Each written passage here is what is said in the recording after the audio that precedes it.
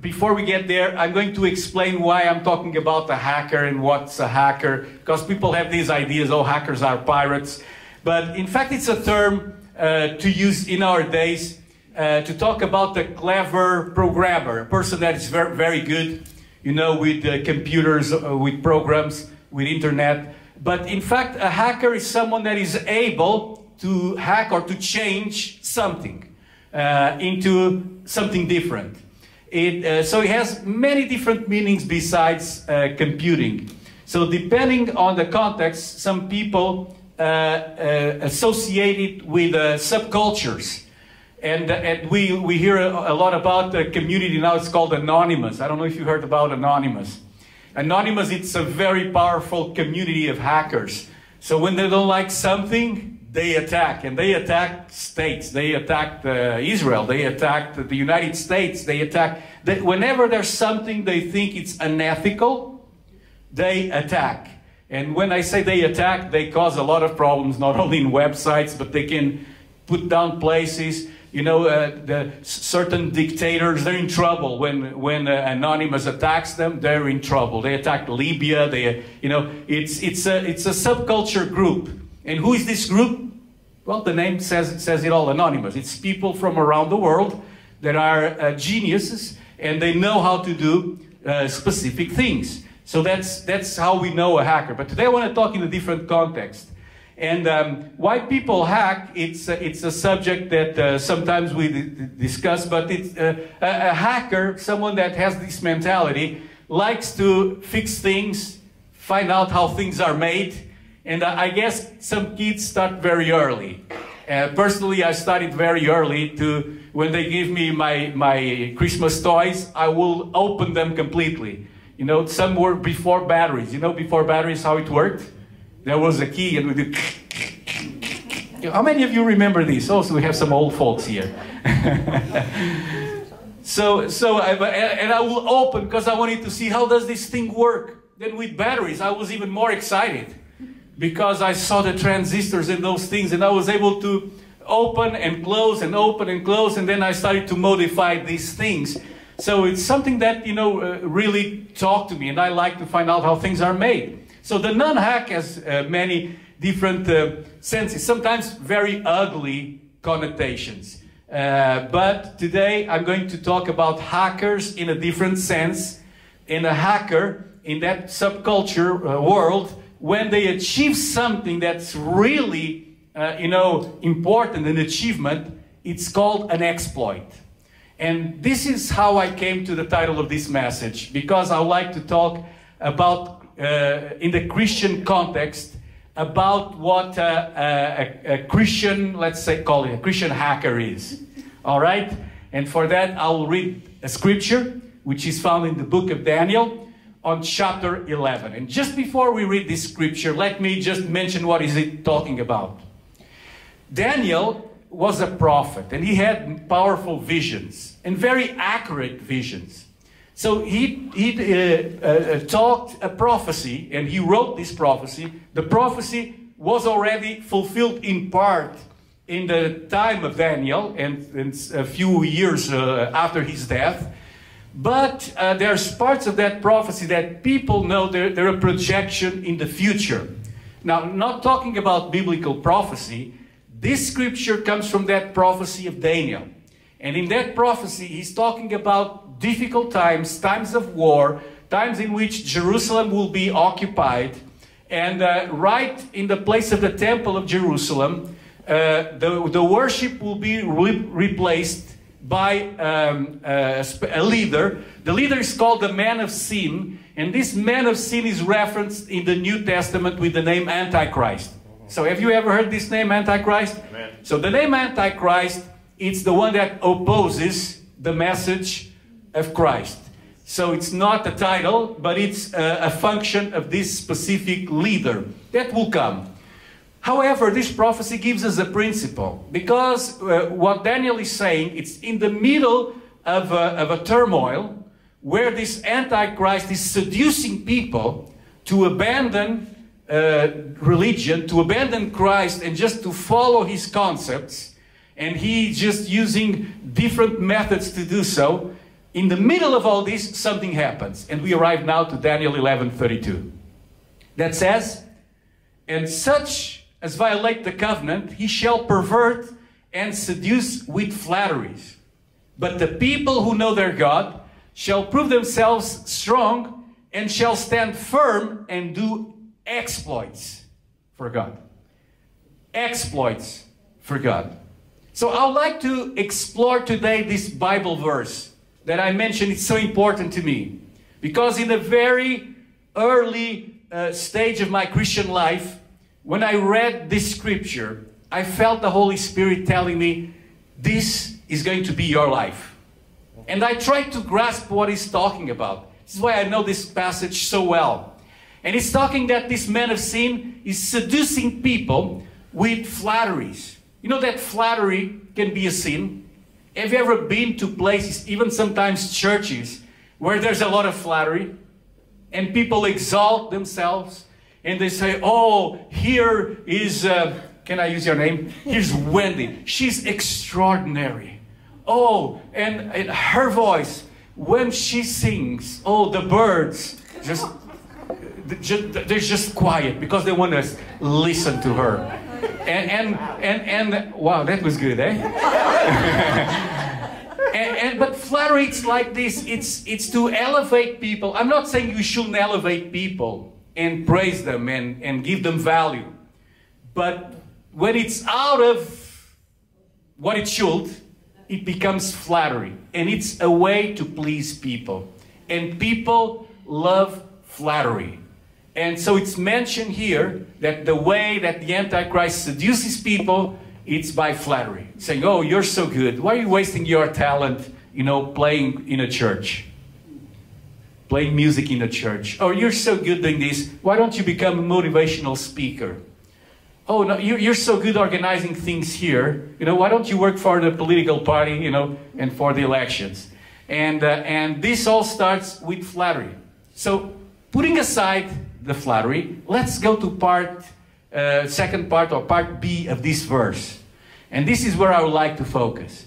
Because it says that people that know their God will stand firm, will prove themselves strong, will stand firm, and will do exploits for God. So, how many of you would like to do exploits for God? Exploits, it's things that we do against all odds. And to know God, it's different to know about God. Because there's a lot of people that know things about God. You see, you can go to the university, to McGill University here in Montreal, and take a degree in theology. And in theology, you will know about God, about people that follow God, but you will never learn who God is taking a course of theology. Well, I mentioned McGill. Let me mention any Christian university where people go in order to learn how to serve God, and they want to become pastors or evangelists or whatever. They want to serve God, and many times they go to those places to learn, but they won't learn who God is. They will learn about God, what He does and what He did, but there's a difference, that is an abysmal difference between knowing about God and knowing God. Amen. There's a lot of Christians that know many things about God. They know the Bible cover to cover, but they never had an encounter with the one who created the heavens and the earth, the one who created you, the one who called you, the one who wants to have fellowship with you. So people have all these distorted ideas about God because of what they read, because of their own conclusions. And there are so many gods. People say, oh, I believe God, but I believe God my way. That's a good thing. Believe God your way, as long as you know God. Because when you have an encounter with God, then something happens. When you know God, not everything that happens to your life is going to be good and pleasant. That's why it says that the people that know their God, what does it say? They will stand firm. They will prove themselves strong. They will stand firm. And they will do exploits. So let me just dissect these three things. First, you need to know God. Because doing exploits, it's a consequence of knowing God. And let me also tell you, if you're not doing exploits, and I'm going to explain very well what an exploit is, I doubt that you know God. Maybe you know about God, but when you know God, you cannot just live your ordinary life. Amen. Because when you know God, your life is no ordinary life. It's extraordinary. It's supernatural. It's beyond what people in the world think it's acceptable. And they will be shocked with the things you do. They'll say, how come you pray all night? Are you nuts? Are you crazy? And you're going to church, such a beautiful day. What are you going to do to church? You know, to lock yourself there. But when you know God, you want to be where God is. You want to have fellowship with Him and with His people. Know God. The second thing in this verse, it says they will prove themselves strong and they will stand firm. How do you prove yourself strong? You need to show that you're strong. To prove yourself, it's a show of force. You need to show that you're strong. And firm. Firm means that you're attacked, you're pushed, people try to push you away, but you stand firm. Because you stand on the rock, which is Christ. Amen. And when you stand on the rock, which is Christ, the winds will come, the storm will come, but your house will be firm because it's firm on the rock. You're firm. When you know about God, you build your house in sand. And when the storm comes, you wash away, like we see on television, those floods and the houses being washed away like matchboxes. And we look at that and we say, wow, that's the strength of nature. But when you have Christ, you're firm. You're firm. And after you pass these tests, then you're ready for level 3. Amen. They do exploits. They do exploits. Now, the dictionary defines exploits this way. An act or deed, especially a brilliant or heroic one, to employ to the greatest possible advantage, to take advantage of something to the extreme. And third, to advertise or to promote. That's what an exploit is in the dictionary, and that's what an exploit is in the Bible. When you know God and when you stand firm, you're going to do things that no one expects. Things that people say they are impossible. You're going to take advantage of things to the extreme. And you're going to be able to advertise or promote what? Not your life, but the kingdom of God. Amen. So this is what an exploit is. And let me tell you that we are the people of God. We are the ones that are mentioned in Daniel chapter 11 verse 32.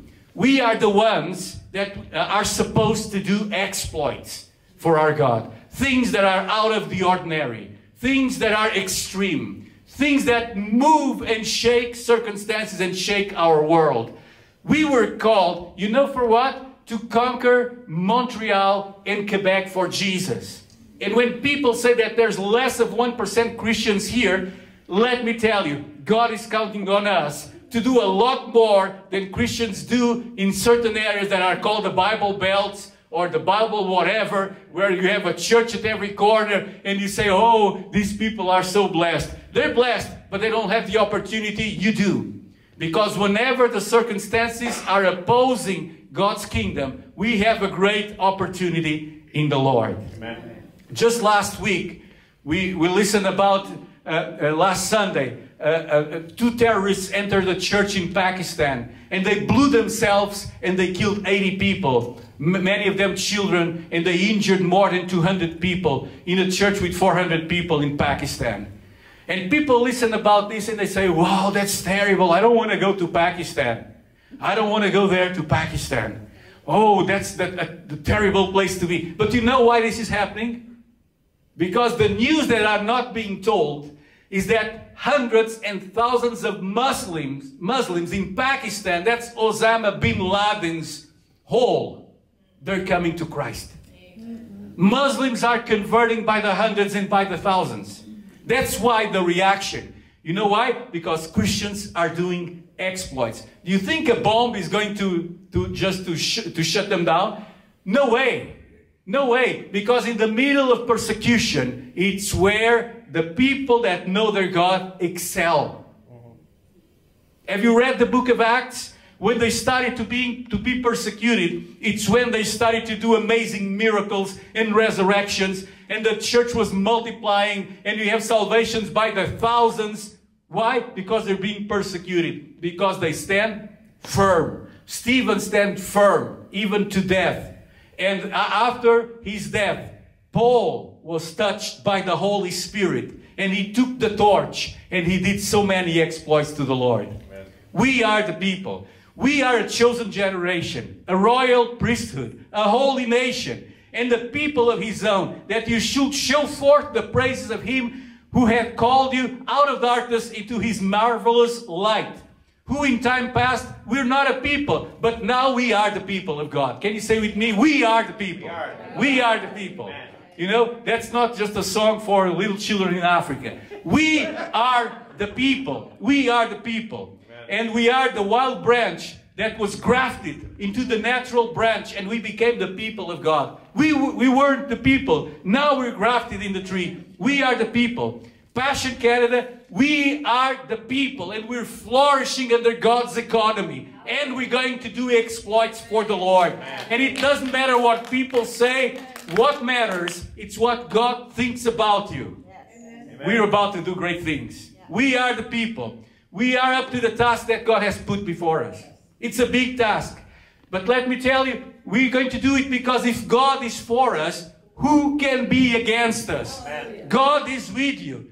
And is God picking us? Yes, He's picking us.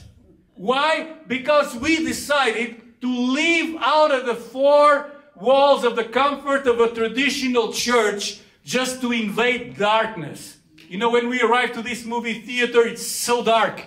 And the first thing we need to do is to put on the lights because we want to see. In the spirit, Montreal is a dark place. And God is counting on us. God is counting on you. And the Bible is full of people that do exploits. I love reading about those exploits. You just read the chapter 11 of the book of Hebrews, and you have a long list, 16 people, Abel, Enoch, Noah, Abraham, Isaac, Jacob. You know, you have the stories of Gideon, of Barak, of Samson, of David, and Samuel. And you know some of these stories, David and Goliath. You know, those were mighty men and women of God. The Bible is not a book of losers. The Bible is a book of people that are more than conquerors. Amen. And you are called to be more than conqueror in Christ Jesus. Amen. You are called to hack the system. Yes. You need to have a hacker mentality, not to hack into computers. But a hacker is constantly looking for things to exploit. Give a hacker a fridge and he will make something to smoke sausages.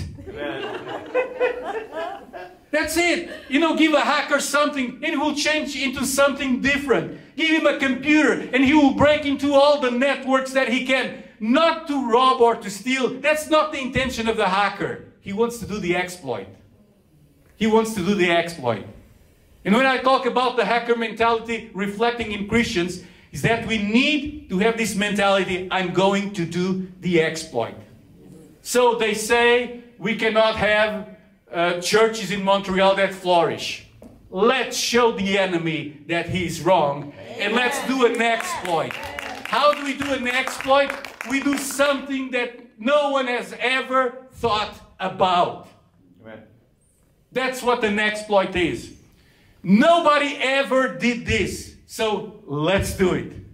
Nobody ever brought a revival to Montreal. Let's do it. We are the people. We were called by God to do exploits. We are not called to comfort people. Some people have this idea of Christianity that they come to church to be comforted. If you're comfortable in church, and thank God for those sofas where you're sitting, we have the best chairs of any church in the neighborhood. Thank God for that, but you're not called to be comfortable. You need to be uncomfortable, unease with things. And when you look around and when you see sin in this city, you don't need to hate the city. You love the city. You love the sinners. And you try to figure out a way how we're going to do an exploit and change the circumstances of this city. Amen. Let me tell you, Jesus said that a good tree cannot bear bad fruit, nor can a bad tree bear good fruit. Every tree that does not bear fruit, it's cut down and thrown into the fire. Therefore, by their fruits you will know them. He's talking about false Christians. And he's telling in this context that it's like a tree that bears fruit. Now, yesterday I was apple picking, and some of those apples were just horrible. I mean, they're apples to do pies, and those are apples to cook. Then they have the other section with the Macintosh and all those apples that are sweeter. But some of those apples were just terrible. And I was there with Adrian, we took a bite and, oh, this is worse than a lemon. I cannot eat this. This is really horrible. And I don't want apples from this tree. Let's try another tree. And there was a crowd, unbelievable. There was thousands of people, literally, picking apples yesterday. Thousands of people. I'm not exaggerating. And as we walked, I found some trees that the apples were sweeter. It said, this is a good one. Let's fill our bag here. Let's not fill it there. So this is the way that God sees your life. We all bear fruit. Some it's fruits of bitterness, sour fruits, fruits of criticism and anguish. But God called you to give good fruit, fruit that lasts. And by your fruits you will be known. What are the fruits? It's not just winning souls, but it's to do exploits. You were called to do exploits. In John chapter 14, Jesus said, I tell you the truth. Anyone who has faith in me will do what I have been doing. That's strong, eh? Do you have faith in Jesus? Amen. I do. Are you doing the works of Jesus? Amen. That's a bold statement. And then he says, he will even do greater things than this, because I'm going to the Father. Not because you're very good, not because you're so smart, but because he's going to the Father, and from the throne of God, he will be helping you to do the exploits, and the exploits are the things that he did. It's when you go to a place that no one expects a Christian to go, and in that place, you manifest the presence and the power of God. You don't just speak words, you manifest the power of God. God has the power to heal. God has the power to transform, to deliver, to change circumstances, to give life to the dead. God has that power. Are you doing those works? And you say, no, I can never do the works of Jesus. Yes, you're right. Who are we to compare with Jesus? We will not do the works of Jesus. But listen, we will not do the works maybe in quality, but maybe we can do it in quantity. Just last month, I was with evangelist Reinhard Bonk and his team, and I was watching, you know, the crowds that they preach in Africa. Never Jesus Christ preached to a crowd of 1 million people. That I can guarantee. He never preached to a crowd of 1 million people. And there's a man doing this every month now, you know, for the last almost 20 years. He preaches for crowds of millions of people. Jesus never preached to a crowd of 1 million people. Is he bigger than Jesus? Of course not. He doesn't want to be bigger than Jesus. But is the miracle even greater? Yes, it is. Because Jesus never preached to 1 million people. He did an exploit. Amen. He did an exploit. And preaching the gospel in Muslim nations where it is forbidden to preach the gospel. That's an exploit. You know what? We're also living in an almost communist, socialist society. That's our society here. The society opposes anything that is religious. And just the fact that we are here in this theater, it's an exploit. It's the grace of God. God did something. God did something in the natural. Because it was impossible for us to be here. We will never be allowed. And we're the first church to ever be in this chain of movie theaters. Not because we're special, but because in the right time, I could obey the Holy Spirit and I was bold enough to, you know, go through the system and arrive to the right person. And he was so gracious, and they were so gracious to, with us. We've been so blessed of being here. And it's a thing that you might not think, well, it's just for chance. It's not chance. It's an exploit. Now, in John 15:16, Jesus said, "You did not choose me, but I chose you and appointed you to go and what? Bear fruit." Let me put today's translation. And do exploits. And do exploits. And do something different. And fruit that will last. It's not just giving a few shots in the air. It's fruit that lasts. So this is the verse that we learned today. The people that know their God, they will prove themselves strong and shall stand firm and do exploits for God. So God is not going to show Himself strong for you. He's waiting for you to show yourself strong for Him. Do you want me to repeat this? Because sometimes evangelists and pastors lie to you. They lie to you in order to please you. With bad intentions? I don't know, maybe some. But the biggest lie that you can be told is that God will do everything for you. Yes, He will move mountains for you. But He's waiting on you to do the exploits.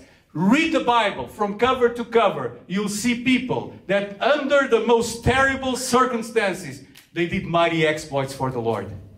Oh, I love that list of men that followed David.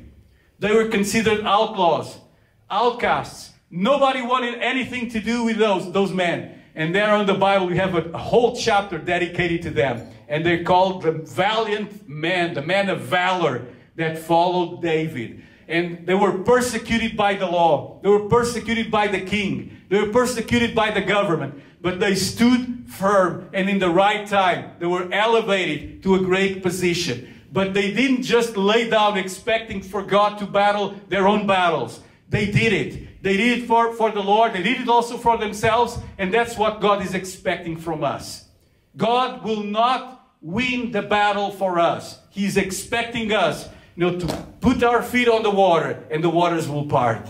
God is expecting on you. God is counting on us. And let me tell you, we are the people. You are the people. Maybe you're going through terrible circumstances in your life, persecution, loss of a job, infirmities, all these things. Nevertheless, God is counting on you. Because as you stand firm, as you resist that infirmity, as you resist that circumstances of your life, the idea will come to do the exploit. Something will happen. And sometimes it's something small. You think just, oh, I'm just going to feed some children. And suddenly you have an organization like World Vision. And you think, oh, I'm just going, to talk the gospel to this person. And that man converts and he becomes the most powerful evangelist of our time. God is counting on us to have this mentality that I call today the hacker mentality. Don't get me wrong. I'm not teaching you to be pirates. I'm not teaching you, to do things that are illegal. But I'm teaching you that when we have the presence of God, when we know who we are in Christ, we will do powerful and mighty things for our God. Can you give a hand of applause to the Lord? Praise God. Lord, I pray right now in Jesus' name that you'll touch bodies, Lord. Not just here in this theater, but I pray, Lord, also over the internet. And Lord, I pray for the people that are watching this broadcast, that you will touch their bodies right now. And now I plead the blood of Jesus and the powerful glory of God and the miracles of God to touch these bodies in Jesus' name. Lord, I also pray for people that are struggling with addiction and with terrible circumstances in their lives. Lord, just touch them. Let your children stand firm in the evil day. Let them stand firm. Let them resist. And God, I know as they do this, they will be willing and ready to do the next step. They will do exploits for you. Let all these people that are present here begin doing exploits all over this city. In the workplace, in their homes, in their family. Lord, let them do exploits when they go to the supermarket. Let them do exploits, Lord, when they travel. Let them do exploits for you, and let your glory be seen in this world. We pray in Jesus' name. And everybody says, Amen. Give a hand of applause to the Lord.